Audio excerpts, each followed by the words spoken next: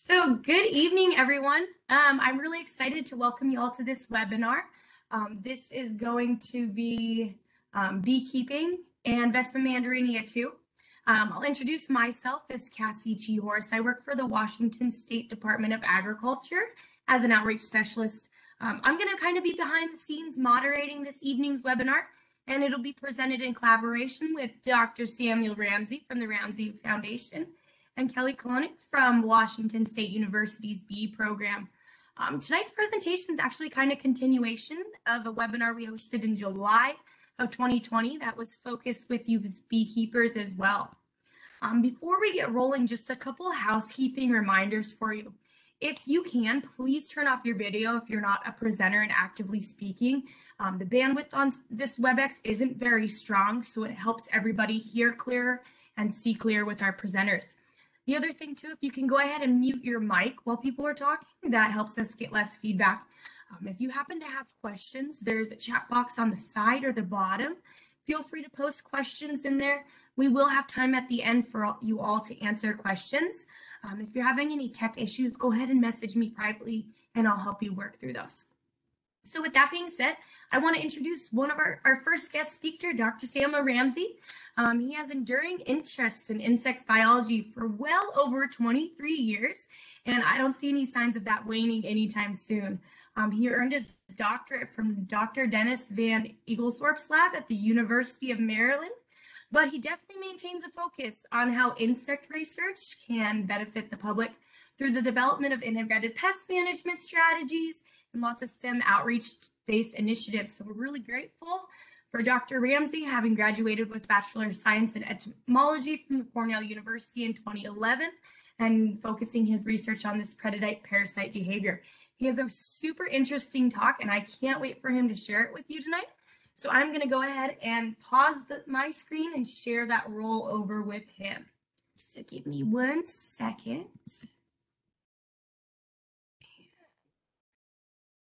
I will hand that over. All right, Dr. Ramsey, you should be good to go. All right. Thank you for that wonderful introduction. And everybody, I am excited to be here. I spend a lot of my time talking about honeybees and generally a lot of their parasites.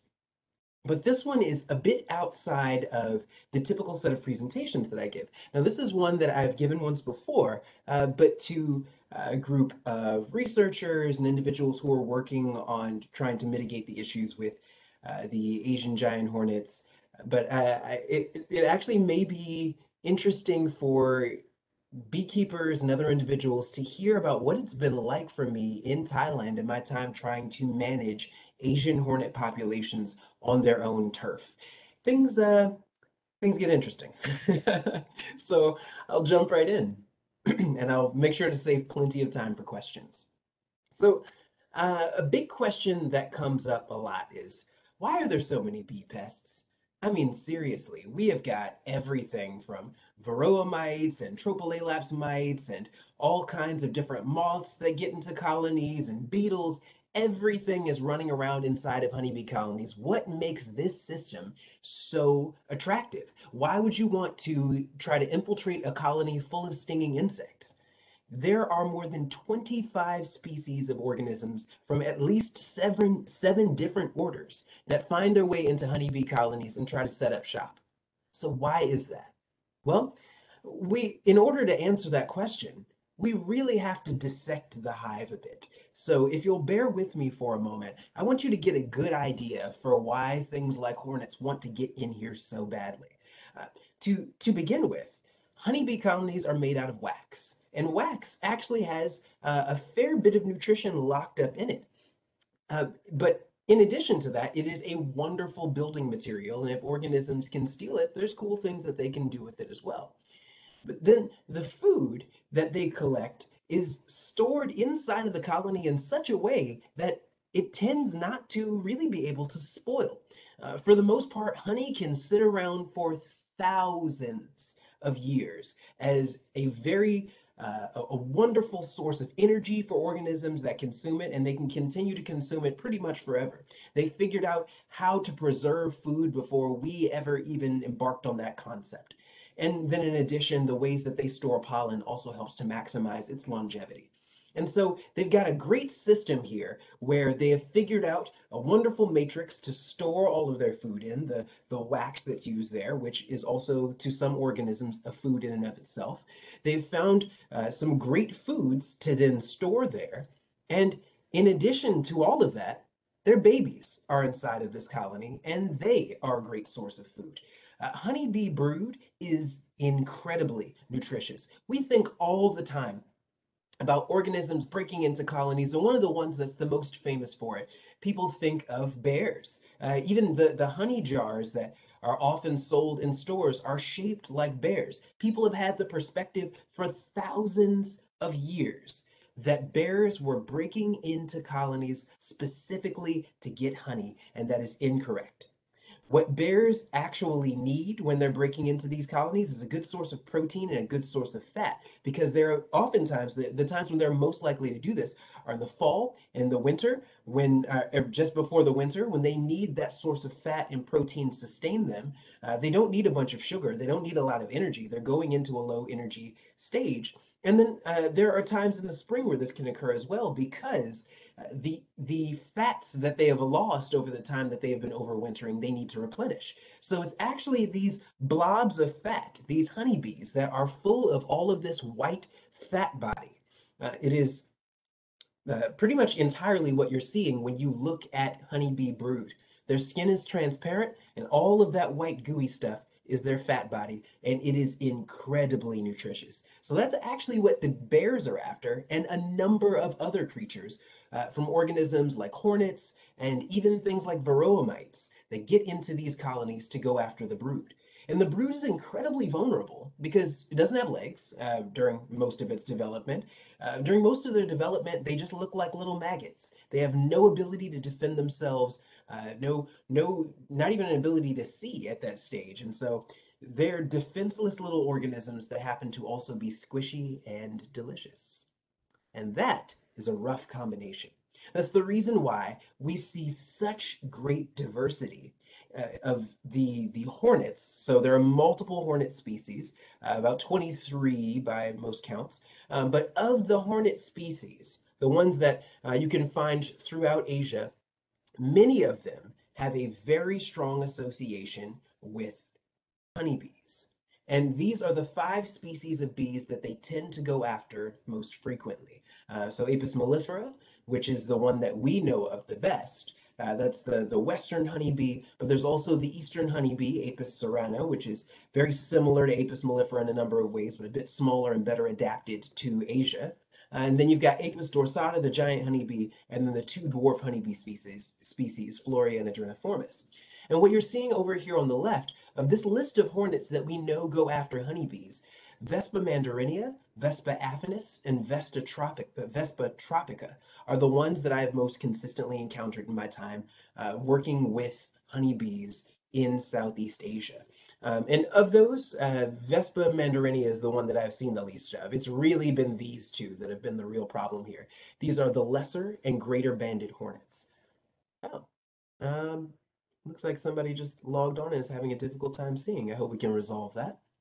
So, the Asian giant hornets are really the topic of so much conversation as of late because they are such fascinating organisms. They're also in the category of extreme. They have so many different extremes in their size, in their aggression, in their stingers. Like there's so much about them that exists on the extreme end of the spectrum. And so even though there are multiple hornets that do what they do it the best and are the most feared for it. There are eusocial species. So if you think about eusocial organisms, bees are a great example of that. Creatures that are governed by a queen and have an all for one for all sort of mentality, where all of them are working toward making sure that the queen can continue reproducing such that the colony can be sustained. So these hornets function in a very similar way. There is a queen inside of this colony for a small portion of the colony's duration, the queen will actually leave the colony consistently to collect food and do the work of a worker as she raises the first generation of worker hornets. After she's done raising them, she stays in the colony for the rest of her life. And this is where things really get interesting because the complicated social behaviors start building up, and you really see intelligence emerge as these creatures go about their business. Something that I've found to be the most interesting about them is that they are, well, I'm going to coin a term here. They are predatory vegans, which, I mean, maybe we'll have to change this term later if people spend too much time misunderstanding what I'm saying. But they are vegans. Like, they do not actually consume the meat that we think of as them eating. They hunt for other creatures and they chew them up, chop their legs off, form them up into a meatball, and then they take that back to their colony. They're not capable of eating it. Their esophagus forms something like a sieve that narrows such that they can only feed on fluids. So what they actually eat is nectar from flowers. They'll consume sap from trees, but they can't actually eat the solid matter that you'll constantly see them hunting for, including the honeybees, whose colonies they're consistently breaking into. So when you hear in the news that these organisms are flying about and eating your bees, technically they're not. Their babies are eating your bees. They take that ball of meat back to their colony, and their offspring are capable of actually chewing it up and consuming it. And then their babies regurgitate this very this heavily amino acid rich mixture, basically a ton of protein all broken down in this fluid that they're able to consume and get all the proteins that they need in order to keep their bodies working. So it's a very weird system, but a really interesting one. But in Asia, as a result of these hornets being so embedded in the environment, the entire system of beekeeping is built around these hornets. This is an apiary at the Bee Breeding and Genetics Center in Thailand, in Chiang Mai, Thailand. And you'll see that all of these colonies out here are just single boxes, just one little hive body, and they're designed to prevent the entry of Vespa into the colonies. These apiaries are oftentimes in these forested areas, and that's where a lot of these hornets live. And so you have to have a way to deal with their potential incursions. Now, as the hornets show up, they'll have to contend with the fact that these colonies are structured in a way to specifically keep the hornets out. So take a close look at this colony, because this is what colonies typically look like in the majority of the areas where these hornets are present. These are called Taiwan-style colonies, and you'll see that there is a very small entrance, two small entrances at the front of the colony, but they don't have that long strip that we think of in so many of the colonies here in the West. These tiny little strips are there such that they can allow the bees inside. They're just about the height of a bee, but will exclude hornets when the hornets are trying to get inside. But hornets are pretty wily. They're an excitable group of organisms, and they will try very hard to get into these colonies, stopping at nothing. So hornets can, if given enough time, chew at this wood enough that they can break into the colony. When individuals see that there's an entire squadron of hornets there trying to get into the colony, they will fold down this top panel that you see here. You can push a piece of wood over it, this little latch right here that keeps it closed, and you can keep the hornets from getting inside until you can develop a better plan to protect your colonies. I've had to do that on more than one occasion during my time in Thailand. Now, the interesting thing here, I've been studying parasites of honeybees in Southeast Asia, but I've been focusing on the parasites. So I've been focusing on organisms like the Varroa mites and the Tropilaelaps mites, two groups of parasites that we do not have in the United States, but organisms that have started to expand their geographic range such that we should be concerned about them eventually arriving here.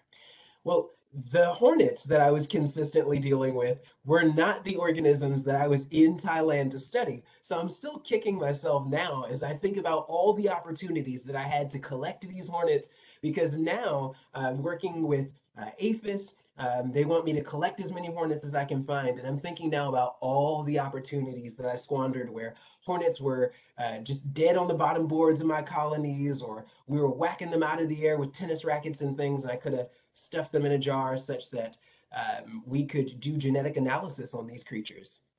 But, you live and you learn.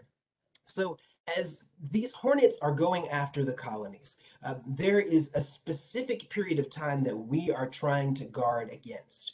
The hornet's hive hunting behavior, it progresses through three distinct phases. The first of these phases is the hunting phase. And you'll notice that you'll see hornets flying about in Southeast Asia in a lot of these apiaries. They'll just hover in front of the colony. And there are some complex behaviors going on here.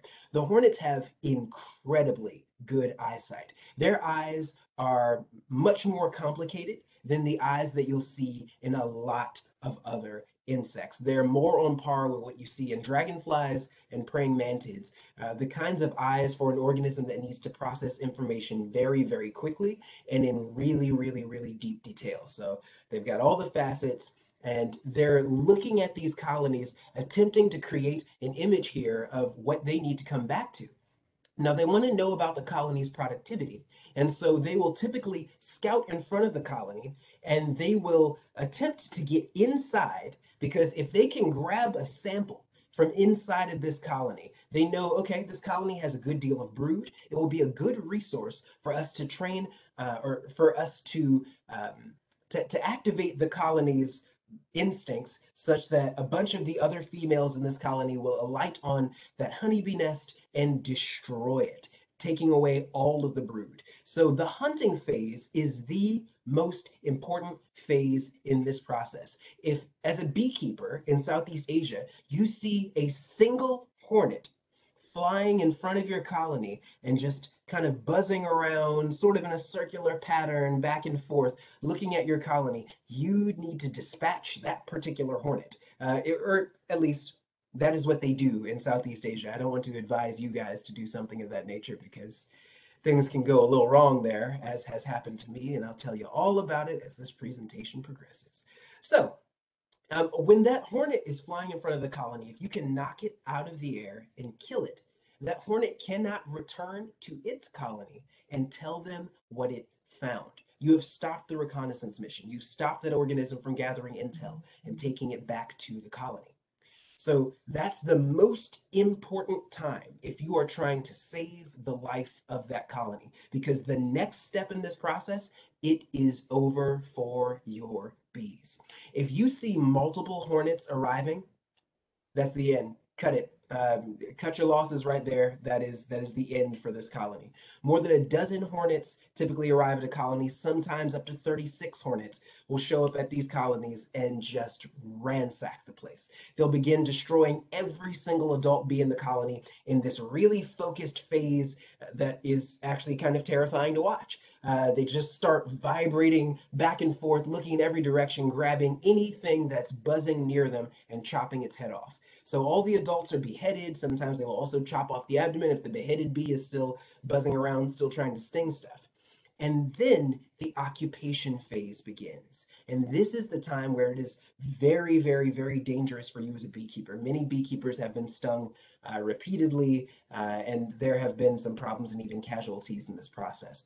The colony will then occupy the inside of that hive.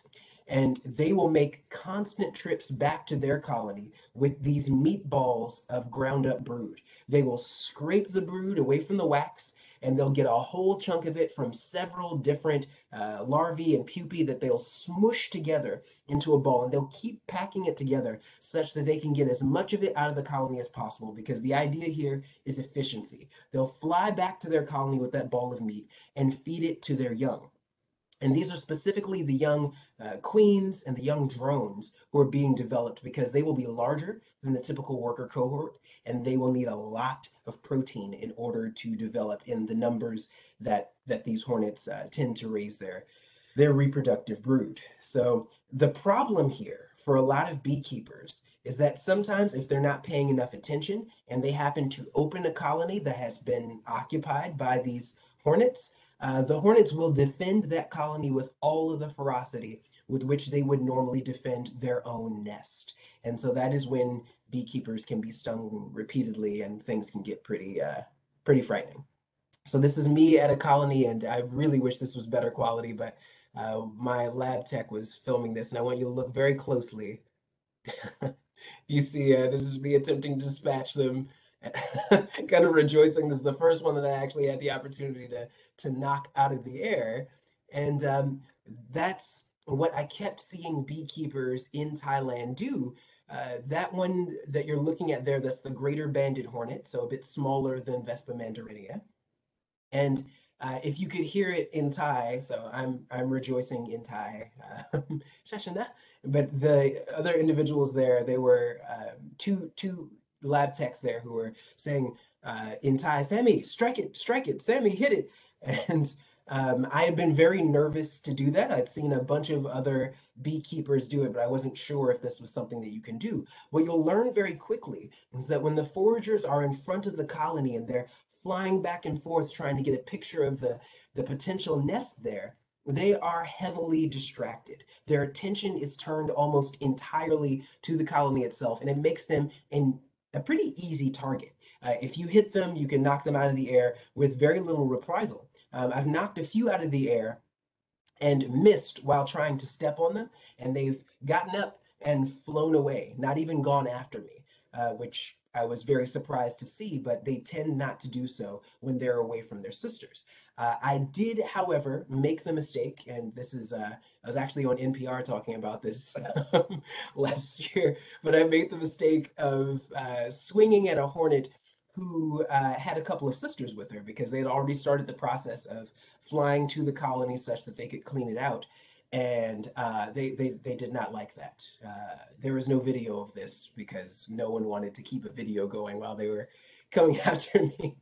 One of them grabbed on to my bee suit, and because the bee suit that I had was larger than my actual size, she couldn't get the stinger all the way through to my skin. There was a good deal of distance between the suit and my skin, so she started trying to chew through it, which was upsetting to watch because she was succeeding. Those mandibles, they can do a lot.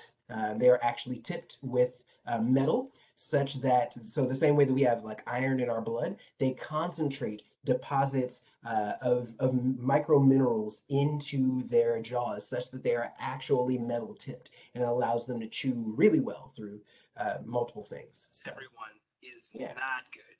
We've got what I believe are greater banded hornets that have just destroyed this colony, it seems. I don't think this colony is going to survive if there's anything inside right now. And there's more coming!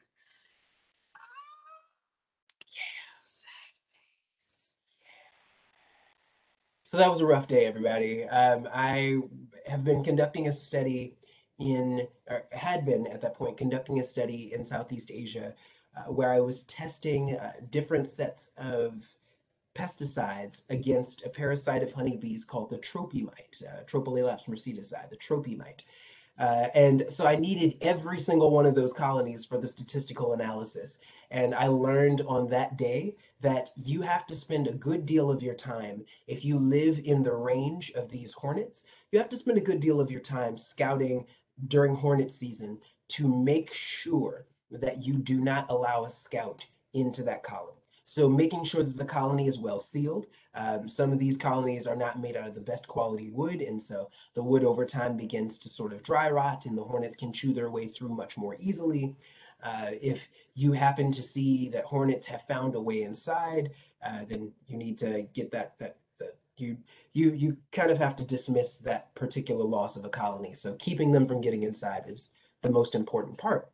And these colonies, they are specifically structured for this purpose, such that there are even counterbalanced weight systems that are designed for them that they use throughout Southeast Asia to move them around. This really has nothing to do with the hornets. I just thought it was really cool that this counterbalance was their way of moving all 48 of my colonies to the different locations where this study was occurring. So, if you guys want one of these, they told me that they're pretty expensive, but the price was actually, I think, was it $2.16 in American money? So, We'll get you one of those one day.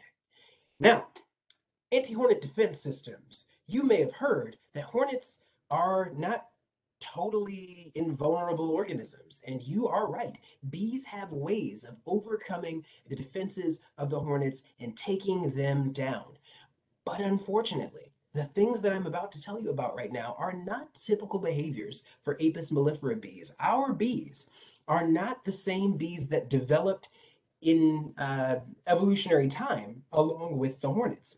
Those hornets over in Asia, there were multiple species which created a very strong selective pressure for the different species of bees to learn ways to combat them. But Apis mellifera moved out of Asia millennia ago, and as a result of that, they developed without the presence of these hornets presenting a pressure for them to learn these remarkable abilities. And so there's one particular ability that recently showed up in the news, which is really exciting, but also kind of gross, but exciting because it's insects using tools, which is really awesome. Now, remember what I was telling you earlier about how the scout will hover out in front of the colony and it will attempt to kind of get a mental image of the colony itself. The mental image is important for them to fly to the colony and back. But what's even more important is the actual scent mark that they place on the colony. The scent mark is very pungent. It creates an odor on the front of the colony that the hornets are able to use as a way to sort of taxi back to the correct colony and take it out. When that odor is erased for whatever reason, the colony itself is then safe for the most part. That hornet will get lost looking for the colony again and will eventually give up, which is wonderful. The bees figured this out at some point, and we do not understand how this particular behavior came about, but they figured it out, and this is incredible. The bees will actually fly to deposits of fecal matter because of just how pungent fecal matter is. The bees themselves can't erase the scent mark that's been smeared across the front of the colony by that hornet, but they can plaster over it with something that has a stronger smell. So they will fly to a location that has excrement. In Vietnam, this was described with them collecting water buffalo excrement. They'll fly back with it and rub it along the front of the colony. And so you can see splotches of fecal matter on the front of the colony. You can see that this particular Apis cerana bee, so the eastern honeybee, has a chunk of fecal matter in its jaws. This is one of the first examples of insects utilizing tools, and it is quite a remarkable one. The behavior itself is very well coordinated within the nest in similar ways to what you see when bees want to signal that there is a food resource outside of the colony that they need to actually go after. They will coordinate to go after a set of dung such that they can bring that back to the colony as well. So yeah, it's pretty cool stuff. And you can see here, when they go after it, they go after it. All of those brown spots that you see there, it's bovine fecal matter. It's always mammalian fecal matter, as best as this has been described.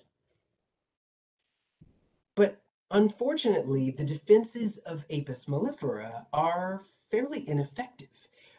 There is a behavior that's also been described where the bees can actually sort of coax the hornet into the colony. As it's right in front of the colony, you would expect that the bees would be trying to be defensive against it to keep it from getting inside. But instead, they kind of welcome it into the colony. They lure it inside, and then a big ball of bees can be nestled right above it that drops down onto the hornet's body.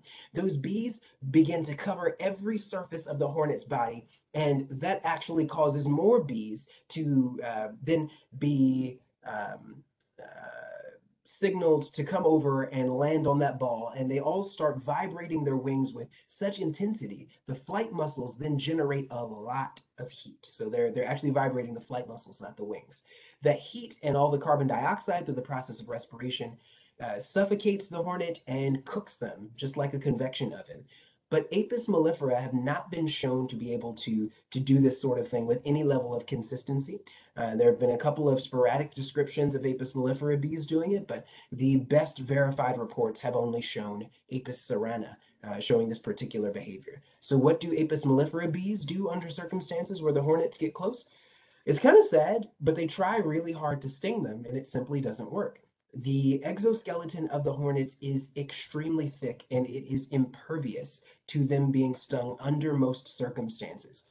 If they can really ball up around the hornet's body, they can get their stingers into the sections of the hornet's body where there isn't any armor. So the region between the hornet's head and thorax is a fairly it's fair game for stings, but those stings tend not to be able to kill the hornet outright. They really do very little aside from make it angry, unless a lot of bees sting them in the same area. So in case of hornet incursion in a colony, well, there's not a huge amount that can be done, but there are options. There are situations where if only a couple of hornets have gotten inside, if the gate that you see there, I've seen beekeepers drop the gate down and seal, maybe 2 hornets or 1 hornet inside of the colony, such that the other hornets who want to come in and help can't do so, and the hornets that are stuck inside have to contend with 10, maybe 20,000 bees. Those bees, under those circumstances, sometimes can overwhelm that hornet. So as I was telling you earlier, the region between the hornet's head and thorax is a section where they can be stung. Many bees are going to die in the process of trying to get to that region because the hornet's jaws are so powerful that they can cut most of those bees in half.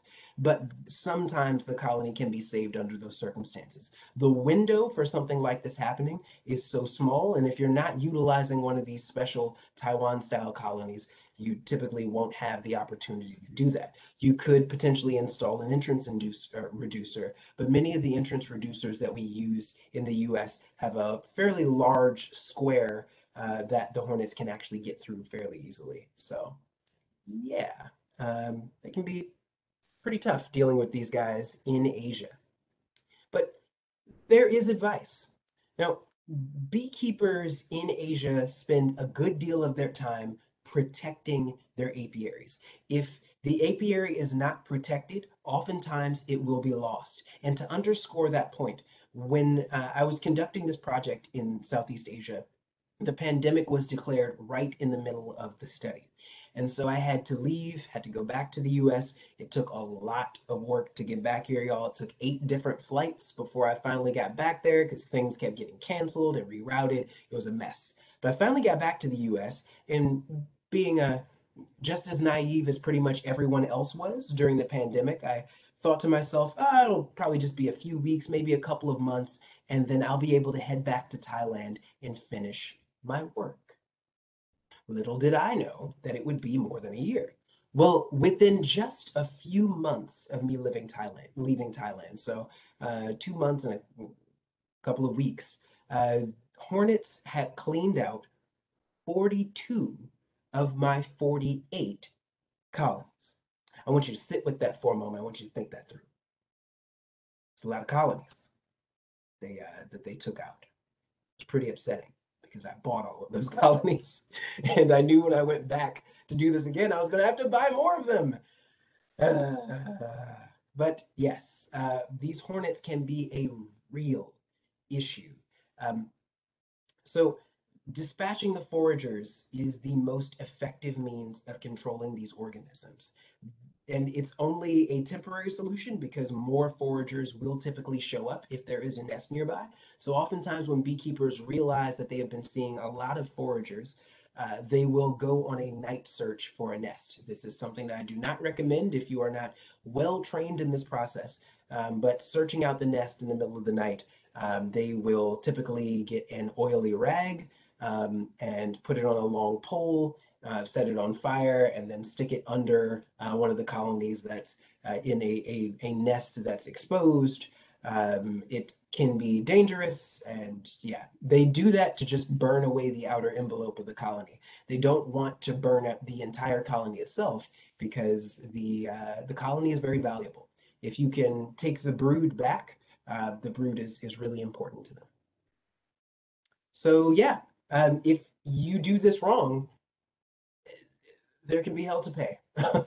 Mandarotoxin is some pretty potent stuff. Their stings are extremely painful and they have a very large venom sac, which is right here on their body. It's just a big sac full of venom. They're capable of stinging multiple times, and their stings can be medically important, but typically anything fewer than a dozen stings is not typically medically important. It's just very painful. There will be localized swelling, and because of the kinins in this process, the set of proteins that will be circulating through your body, the pain can spread quite rapidly to the rest of your body, causing this throbbing sensation. But yeah, their venom is actually in a number of ways less toxic than honeybee venom, about a third as toxic as honeybee venom. But honeybees inject a substantially smaller amount of it into your body. They inject a much larger amount of toxin into your body every time they sting you, and they can sting more than once. Honeybees can only sting one time. This is an example for you of what the hornet's stinger apparatus. So this is the sting apparatus. This is what it actually goes into. So that's about 1/4 of an inch long. And then this is the actual venom sac that it is attached to. And this is an image collected by the wonderful Jackie Serrano. She is kind of a legend in her bug dissections. And this is sort of a good comparison image for you to look at, because here we have the yellow jackets that you'll typically see, so Vespula germanica. And I just want you to compare that for a moment with the amount of venom that the Asian giant hornet has available to itself by comparison to what you'll see in the typical wasps that we have around here. The kinins cause a lot of swelling.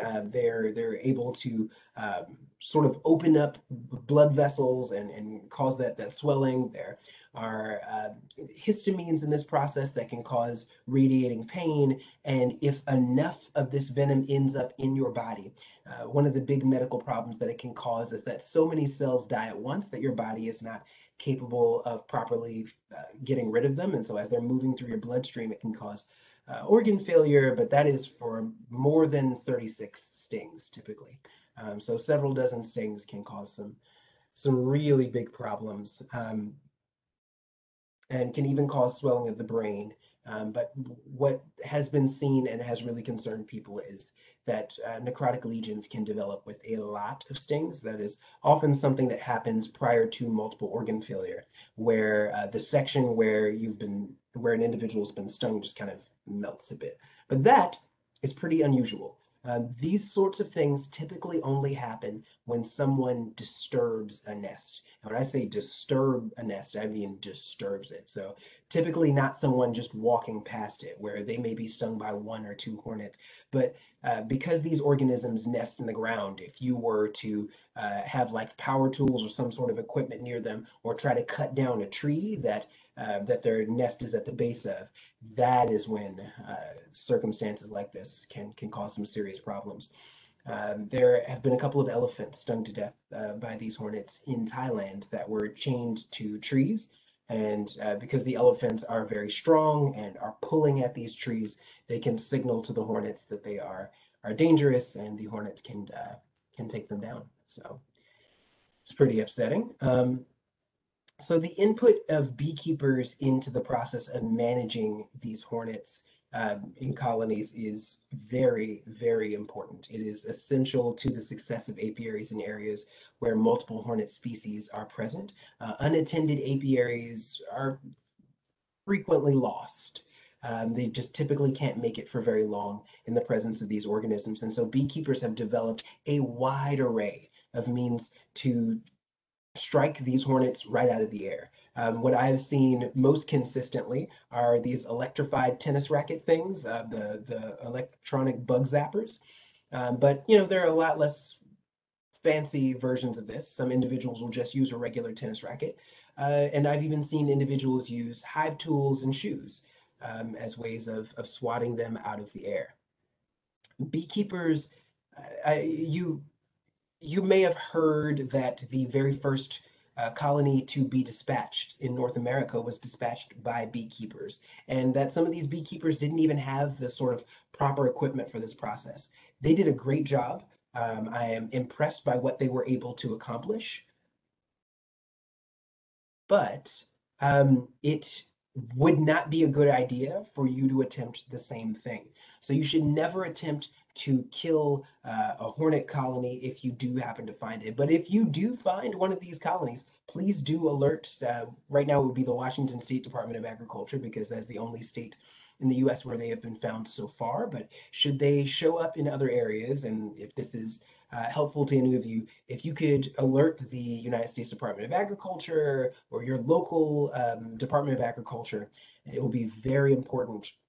We have the technology, we have the right kinds of suits to dispatch these organisms, but it is not something that you should go after yourself. The best things that beekeepers can do, if you want advice for what you should do if you happen to have apiaries that are near regions where these hornets have been found, exclusion is the best thing that you can do. If you can narrow the entrance to those colonies, that can give those bees a fighting chance to keep them away from the nests.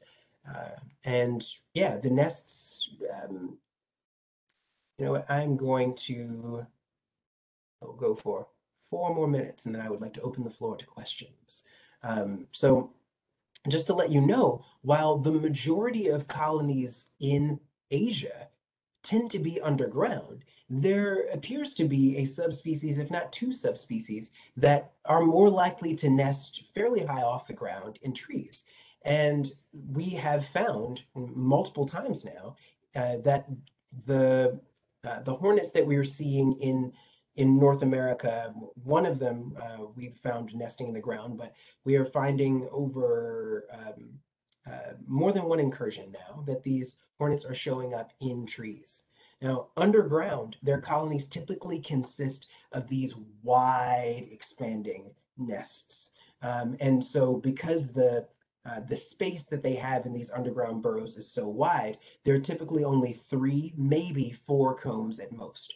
But in the trees, you'll typically see them structuring a much longer colony, going the length of the inside of that tree. And so you'll see sometimes 6 or even 8 combs inside of that colony. And that's where their offspring are being raised. All of those white pouches that you see there, those are the cocoons of their offspring that are developing as adults. So this is the one that was found in Blaine, in Washington State.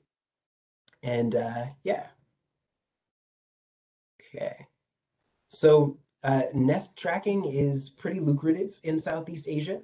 One of the reasons for this, you can actually pay people to hunt down nests for you, just because there are so many hornets in these different areas that can go after bees in these regions. And so they will actually pay people for it. But the colonies themselves, they will collect. They won't kill the entire colony. They'll burn away the envelope. That flash of fire typically kills a bunch of the adults, but they will take back the offspring, specifically because the offspring produce that fluid that I was telling you about, that densely proteinaceous amino acid mixture. Well, it has been shown that there are potential pharmaceutical benefits to this goo that comes out of the mouths of these bees, and so it's out of the mouths of these hornets. And so it's actually being sold as a pharmaceutical supplement in a few countries, actually, in Asia. And so Olympic athletes and people will try to use these as a means of maintaining very healthy musculature, because it seems to contribute to the efficient movement and working of muscles and the efficient building of muscles. And we think, or I shouldn't say we, some elements of the spread of these hornets, as we see them moving about, could be related to human beings intentionally moving them around because of this incredibly valuable mixture that they produce. This amino acid mixture is sold for substantial sums of money in Asia. And so there are people who have been interested in establishing colonies of them in regions where they are not native. And so you see some level of entrepreneurship with people trying to get these organisms to establish in other regions of the world. We don't have specific reason to believe that that is what is happening with the colonies that have been found in North America. But just to let you know, humans do assist in the spread of these organisms, either intentionally or unintentionally. The queens will the queens will overwinter in the ground, and sometimes in piles of wood or in mulch. And when people are moving those around for landscaping and things, or digging and moving a lot of dirt around, they can oftentimes be used. That can be used as a means of transport for these organisms.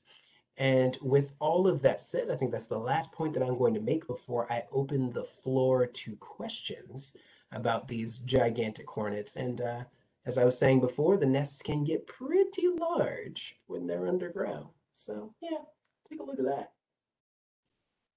Awesome. Thank you, Dr. Ramsey. It's always awesome listening to you, and I really enjoy the insight and the pictures you're able to offer.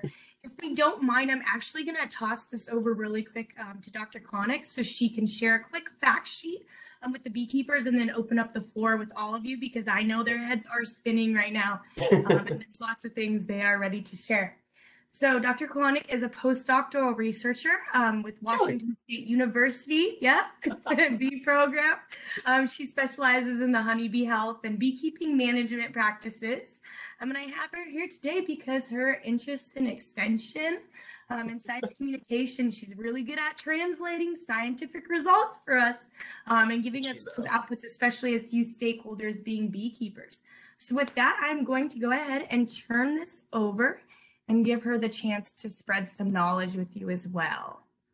Thanks, Cassie. Let me go ahead and share. Yeah, Sammy and I know each other. We actually both got our PhDs at University of Maryland in the same lab. So good to see you, Sammy. Always a tough act to follow. But I'm going to try to switch this around a little bit and share kind of more from the beekeeper perspective, you know, things we hear beekeepers reporting in Washington and concerns beekeepers have when they see a bunch of dead bees near their colonies, and it seems like their colonies have been attacked by something, but they're not really sure what. They're worried it might be Asian giant hornet. So the idea here is to do a little bit of crime scene investigation and help you kind of distinguish between colony damage from Asian giant hornet, or if it might just be something else that is still annoying but not quite as terrifying as Asian giant hornet. So as we know, we are very lucky. Hornet discovered in Washington State in Whatcom County in 2019. And yeah, I moved from Maryland to here since that happened. So kind of willingly stepping into this situation where we have the Asian giant hornet. But I'm way down here in this other corner of the state, the southeast corner. So hopefully they won't make their way all the way down here. But you know, as Sammy mentioned, these Asian giant hornet colonies can reach peak populations in the late summer and early fall. And this is sort of where the hunger of these colonies starts to grow and where you might start to see them poking around your beehives if you're in this area. And so far, they have pretty much, you know, stayed contained to this super northwestern corner of Washington, and probably also, you know, right across the border in Canada. So you know, the first thing to know is that if you're outside that region and you see huge piles of dead bees around your hives, it's probably not from Asian giant hornet because they haven't made it very far yet. So, you know, that can kind of help ease your mind if you're not located right in that immediate area. And also, as Dr. Ramsey mentioned, we have sort of distinct phases of Asian giant hornet predation on honeybee colonies. And this is where I think as beekeepers, we kind of tend to like combine these two and kind of get mixed up about what's exactly happening when. So I'm gonna take you through in a little bit more detail what you will see in your colonies in each of these phases, and then show you some pictures too. So during this hunting phase, remember this is when you know, one hornet will kind of start checking out your hives and seeing what's going on. So they will wait outside the honeybee colony entrance and sort of hover there, and they might pick off individual bees. So when this is happening, they're picking off adult bees, they'll take that bee away from the hive, usually up in a tree kind of nearby. So basically what they're doing is removing the bee from the hive, and then they're trying to take that meal back to their nest. But they don't want to take the whole bee because a lot of the bee is, isn't very tasty or useful to the colony. So what they'll actually do is remove the thoracic muscles from the bee, and it basically forms this delicious little muscle protein packed meatball that the hornet can carry back to its hive. So they will, bore a hole in the thorax of the bee, which as a beekeeper, many of us have seen dead bees outside of our colonies that have holes in the thorax or their heads removed or both. So the thing to remember here is that when Asian giant hornet is removing that thoracic muscle, it's usually not happening at the beehive. It's usually happening at another site further away. So if you have bees, right outside your colony that are missing, that have a hole in their thorax, that probably wasn't Asian giant hornet. It was probably something else. So the outcome of this hunting phase, again, is that these dead bees or bees with holes in the thorax are not near the bee colony entrance. The bee colony will also still be alive at this point, right? So they're just sort of picking off individual bees. They haven't occupied the hive. They haven't entered the slaughter phase. So they'll kind of just pick off, a few bees here and there. And we have other predators who do this as well. Other types of hornets, bald-faced hornet, yellow jackets are really bad this time of year especially. So there are other things that, you'll see hovering outside the entrance of your colony, kind of checking things out. And there are great resources online for how to compare what an Asian giant hornet looks like compared to these other types of wasps and hornets that might be trying to snack on your bees. And then, we can move into that slaughter phase, which has a terrifying name, where the Asian giant hornet invades the hive in large numbers. And here they will, recruit many individuals to the hive. And also, this usually is only happening to one hive at a time. So they're usually only mass recruiting and totally ganging up on one hive at a time. It's not normally, some people report concerns that, both of their hives or a few different hives in their apiary kind of all tanked at the same time, and they're concerned it was Asian giant hornet. Usually when we're in this slaughter phase, they're only focusing their attention on one colony at a time. And, I guess they could move to another one in the same apiary soon after, but, for this matter of few days where the slaughter phase is going on, it should only be one hive. And during this phase, the hornets will kill virtually 100% of the adult bee population. So this is where you could have massive piles of dead bees outside your colony where, as Dr. Ramsey mentioned, they're just sort of quickly dispatching the adult bees and tossing them aside. They're not really feeding on the adult bees in this phase. So they're not digging out those thorax muscles. They're not, boring a hole in the thorax. So again, even in this slaughter phase, if you're seeing lots of dead bees around your hive, they probably should not have holes in the thorax because these hornets are not feeding on those adult bees. They're kind of just dispatching them so they can get at the brood. So they will eat the hive's brood. So if you, come to your colony after a while and your colony has died since the last time you were there and you're going through there, really characteristic signal of giant hornet damage is that it will have no brood remaining. So if there's any brood left, probably was not the slaughter phase of the Asian giant hornet.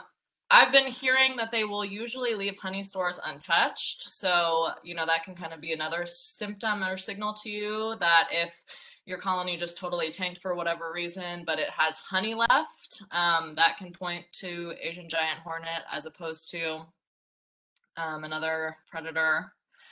And then they'll enter that occupation phase where they're occupying the hive for days afterwards. So that's obviously a pretty telltale sign if you show up to your hive and there's giant hornets in there, that it was Asian giant hornet and not something else. So The outcomes of the slaughter phase are that there will be many dead bees around the hive, but usually without a hole in the thorax. No adult bees or brood left in the hive. Typically, the honey will be left untouched, and Asian giant hornet will occupy and defend the hive for days afterwards. So, we receive lots of reports from beekeepers that they're concerned about Asian giant hornet or about other things.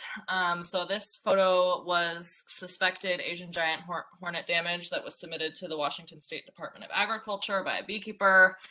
And you can see this big, huge pile of dead bees near the colony. But you can also see these little holes in the thorax. You can see what I'm talking about, where something has actually bored out, the kind of meaty inside of these bees' thorax and eaten it or taken it home. So again, if it's Asian giant hornet and we have a huge giant pile of dead bees, they're probably not going to have these holes in the thorax. So this is actually probably not damage due to Asian giant hornet. These are photos from a suspected pesticide kill that were submitted by a beekeeper to the Idaho State Department of Agriculture. Again, you can see these huge piles of dead bees with holes in the thorax. Pesticides definitely don't bore out the thoracic muscles of the bees. So again, this is probably damage due to something else, like yellow jackets or another predator. But basically, we're kind of getting these photos submitted to us. A lot of beekeepers reporting a lot of different concerns. And so, my supervisor, Brandon Hopkins, had seen a bunch of these photos. And then at the time, we were running an experiment on indoor storage of honeybee colonies where we had hives stored, sealed indoors in cargo containers for multiple weeks. And then when he opened them up, he saw this same exact type of damage where we have these huge piles of honeybee or dead honeybees, right underneath the hives. They've got their thoraxes bored out. Something's been snacking on them. And these were in Othello, Washington, where our new research facility is here. So, he knew that definitely was not Asian giant hornet, of course. These colonies were literally stored indoors, miles and miles and miles away, several counties away from where Asian giant hornet has been detected. So my supervisor, Brandon, really wanted to get to the bottom of this. And so he decided to put out trail cameras at our Othello facility and see if he could catch the culprit in action. And it turned out that we had little visitors coming to our hives at night and just, popping in for a quick midnight snack or two. So this damage was actually the result of mice. So for us, that case was solved with a simple trail camera that we had mice visiting our colonies and sort of nibbling on the thorax of those bees, resulting in that damage. There are other possible culprits. If you have many injured bees near a hive, especially near a hive that's still alive, that can be yellow jackets or damage from another kind of wasp. And if you have many intact bees that are dead, so, kind of sometimes we'll see large amounts of dead bees that have exited the hive for whatever reason, but they're intact, they're not injured or damaged in any way. That can be indicative of another cause of death, like a pathogen or a pesticide, something that results in a lot of bees dying at once without physically damaging their bodies. So, hopefully that can kind of just give you a little bit more context about what it actually looks like at your hive. And all of this is also in a fact sheet, and I'll share the title of that fact sheet just right after this. But we also included this flow chart in that fact sheet to kind of help people walk through and diagnose what might be wrong with their colonies if they're seeing this type of damage. So, the first step, beekeepers say, I have a lot of dead bees outside my hive's entrance. Is that damage from Asian giant hornet? The very first question to ask is your hive located in Northwest Washington State? Because if it's not, then that's not Asian giant hornet. Because so far, it's only in that very small area in Northwest Washington State. If you are located there, which, many of you on this webinar probably are, then you can kind of start moving down the flow chart. So if those dead bees outside your hive have holes in their thorax, then it's probably also unlikely Asian giant hornet, because again, they're only moving those bee thoracic muscles away from the hive in the hunting phase. So this is probably damage from another predator like a mouse, a shrew, or a yellow jacket, something else that's going on, snacking on the bees right where the hive actually is. If those bees don't have holes in the thorax, you can check your hive to see if there's any living bees or brood left. If there are any living bees or brood left and your colony is still intact, you know, it's also probably unlikely Asian giant hornet.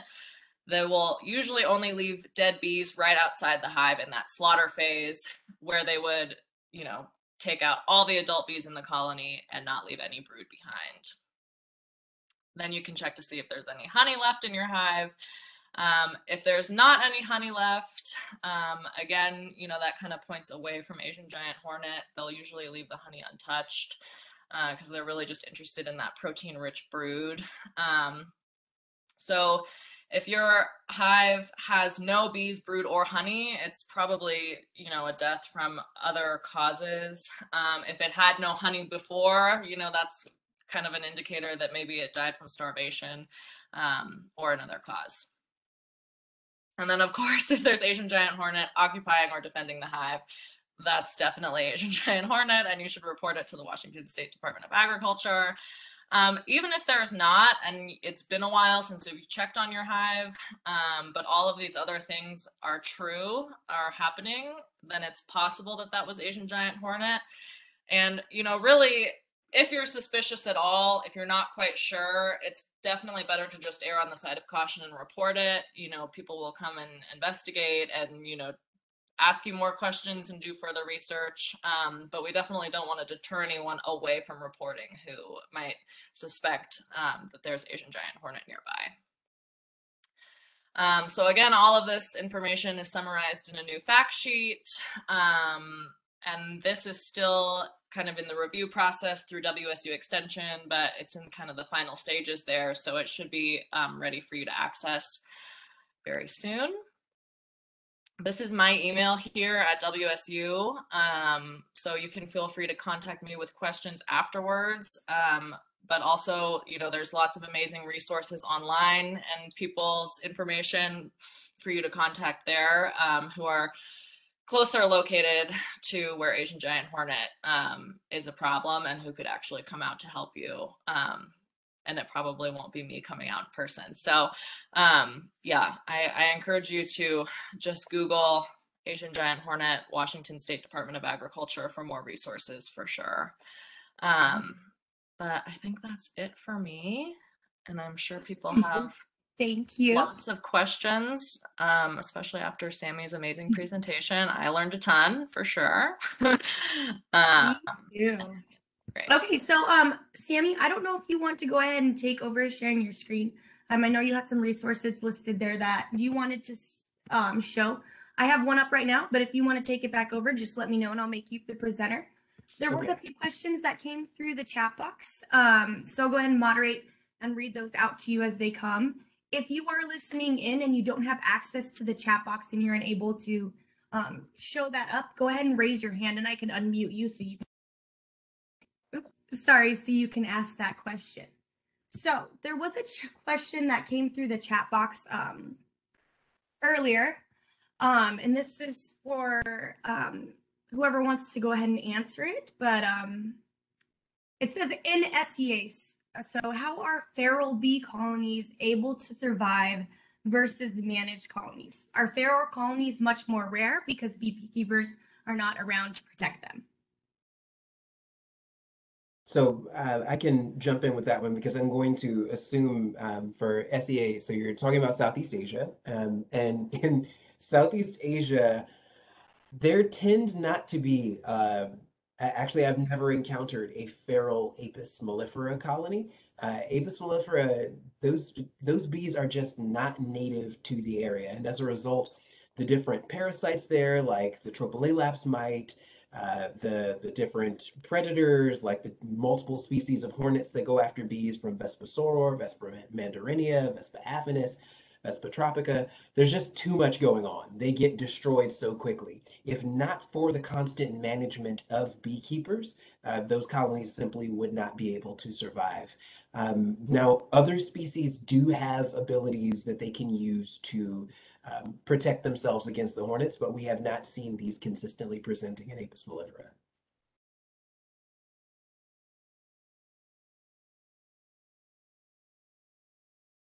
You're welcome. Awesome, thank you. I have another question here in the chat box, and this is kind of flipping over to the other side. Does anyone know if it's possible to have a secondary critter eat the thorax muscles of honeybees after they have had the heads whacked off and are dead in a pile, like a yellow jacket or a mouse? I think that one's for you, Kelly. Yeah, I do think that that's a possibility, for sure. I think, you know, if there are like freshly dead bees outside the hive, there will be opportunistic predators who will come around and snoop and snack. I'm not sure how frequently that's the case. Yeah, I don't know. Sammy, do you have anything to add? When the hornets are chopping up bees, they are incredibly wasteful. They're not actually eating the bees themselves when they go into the slaughter phase. They're just going after the brood. So they leave behind the honey, and they leave behind a whole bunch of honeybee thoraces and dead bodies. So other creatures do often show up. We've seen lots of tiny little rodents running around, coming after the remnants of a colony that's been cleaned out.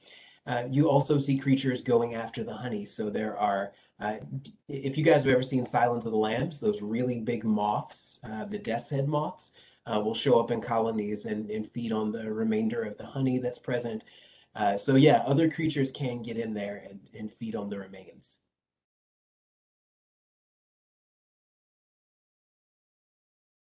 Awesome. Is there any knowledge or speculation if Asian giant hornets would be able to survive without honeybees? Oh, so yes, Asian giant hornets actually can survive without honeybees, so they're not obligate predators of honeybees because they are generalists.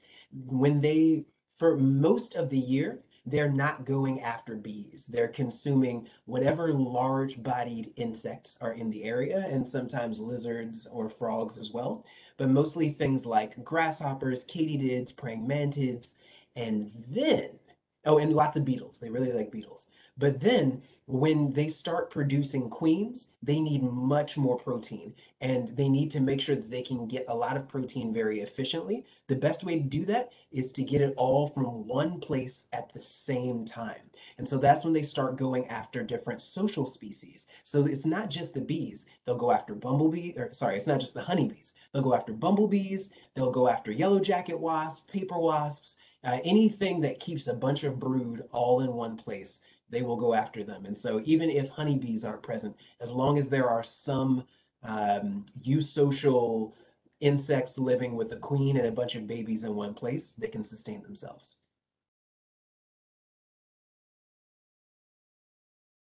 Awesome. The questions are really rolling in through the chat box. Does it is so this is going to be really pertain to us up here in Washington. This question may be coming from somewhere else. Does anyone have any information on if actually, I'm going to go ahead and hold that question for last.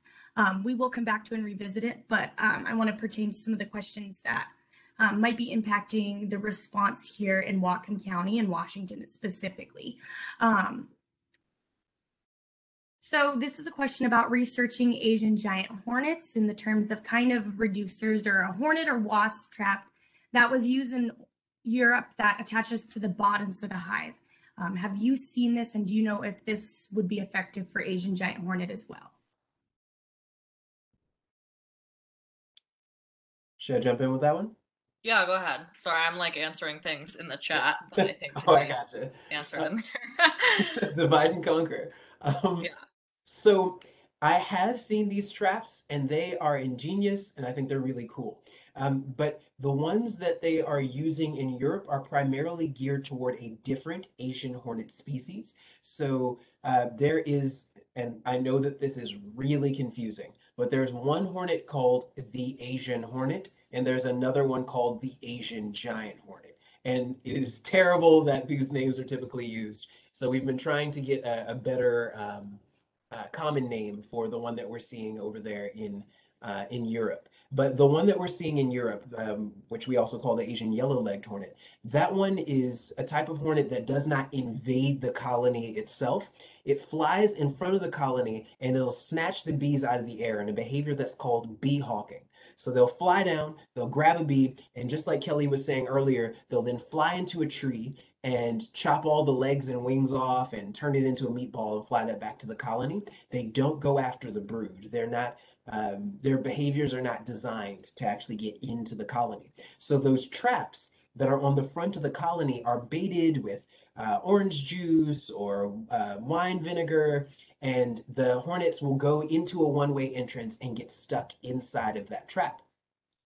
The Asian giant hornets have a trap that was designed for them in Japan that is much larger, much more ostentatious looking, but can be pretty effective in trapping them as well. Is the way that Apis mellifera is able to be kept so consistently in Japan, where Asian giant hornets are just very, very, very common.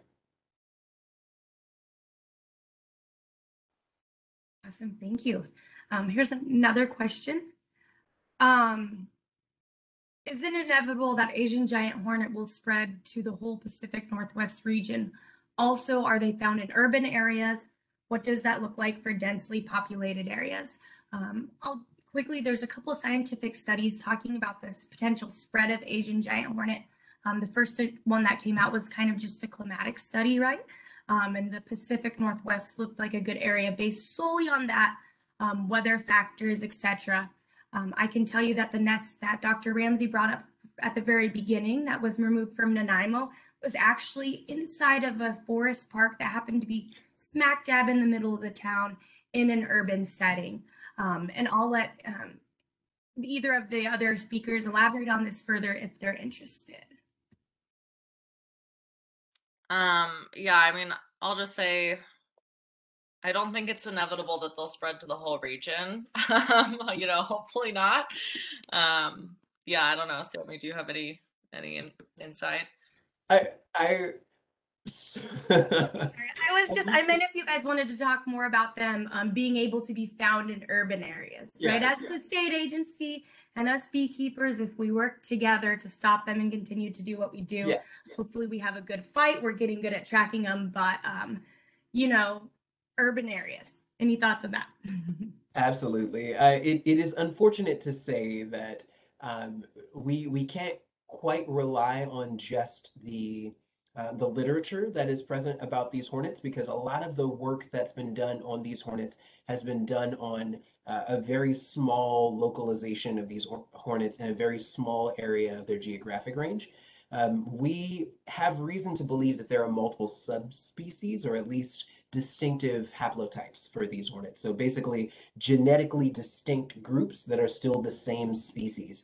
And some of these genetically distinct groups have different behaviors. So even though a lot of what's been described of them in Japan has talked about how they stay away from human beings, they stay only in these very heavily forested, very infrequently trafficked regions. There's that one in Nanaimo that was just right smack dab in the middle of a park that has foot traffic all the time. And so oftentimes you'll also see different behaviors in organisms when they're moved to a new location. They don't have the normal sets of environmental reinforcements that keep certain sets of behaviors going. So it's possible that they could end up in circumstances where they are nesting in regions where human beings are actually frequenting those areas. It is not an inevitability that these hornets will become established. You have the Washington State Department of Agriculture to thank for that, in addition to the United States Department of Agriculture and APHIS. There's a lot of work being done, money being spent, and man hours being invested into making sure that these hornets do not become an established feature of our environment. And I think that they have every possibility to succeed, and I'm really looking forward to seeing the fruits of this work. Awesome. So I'm going to go ahead and wrap up a couple questions in the chat box. That seems to kind of, if you have any last questions, put them in the chat box now. The questions are kind of switching over to WSTA efforts currently wanting a quick update. So far this year, we've caught 4 Asian giant hornets and bottle traps. And yes, we do work with Canada. We meet bi-weekly. Canada, if they have detections near the border, they alert us. Same as well. Canada actually has worked with us a couple times this year, where we have been in the process of tracking hornets, and they have gone over on their side and looked. They trap and they ask citizens to report as well. So with that being said, I think that would be about it for questions. Again, beekeepers, especially those of you inside Washington State, if you suspect any sightings, you suspect any hive attacks, get those reports into the Department of Agriculture. If anyone's interested in connecting with others, we have a Facebook group here. Dr. Samuel Ramsey or Dr. Kelly, is there any last minute comments or any of your contact information or anything you want to share before we say goodnight? I don't think so. Thanks for having us. Yeah. Yes, absolutely. Thank you so much for having us. Really glad to get to speak with you. And if you want to follow more updates from the work that I'm conducting in Asia, or just generally the goofiness of my scientific life, you can find that on Twitter at Dr. Sammy Tweets. And you can also find me on Instagram at Dr. Sammy Grams.